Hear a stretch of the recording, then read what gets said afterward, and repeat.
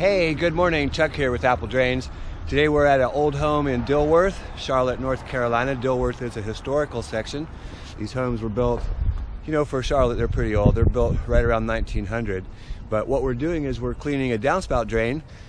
These homes have basements, so the downspout drain becomes very important. If it's backing up, it's dropping down into that basement line, or dropping down into the basement.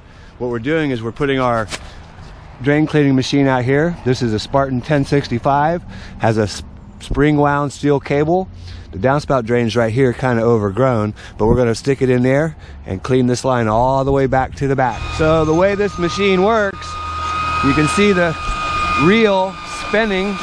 That continues to spin. Push the cable down through the line slowly.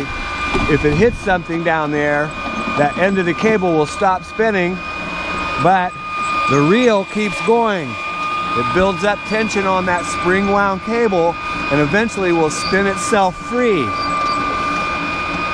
But I don't think there's anything in here except for mud, but we still have to go rather slow. So now we're pulling back our cable.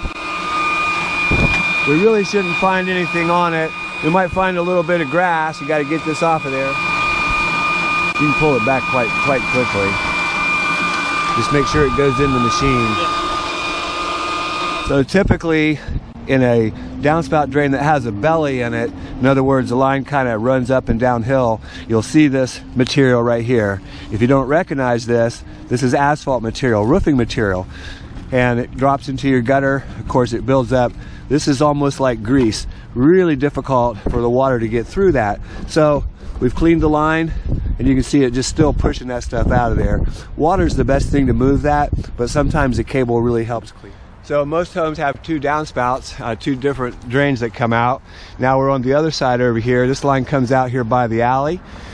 We've actually made some repairs on this line in the past, but you can see these, lots of these bushes, these trees are so overgrown through here that we need to clean through here. A lot of tree roots could be in the line. This line runs all the way back to their garage, picks up all the downspouts on the house and a catch basin in the backyard. So again, you can see the basement window here. This downspout here on the alley side, there's lots of downspouts that hook onto this line. Those lines come down through here, of course, and if the downspout drain backs up, it ends up right down in that basement. So we've added a clean out here over the years to have access here just in case, but the line runs all the way down to the end of the alley. It's about 200 feet long.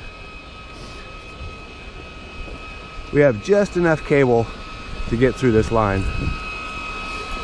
Let's take a look, see how Gerald's doing out here. Doing good.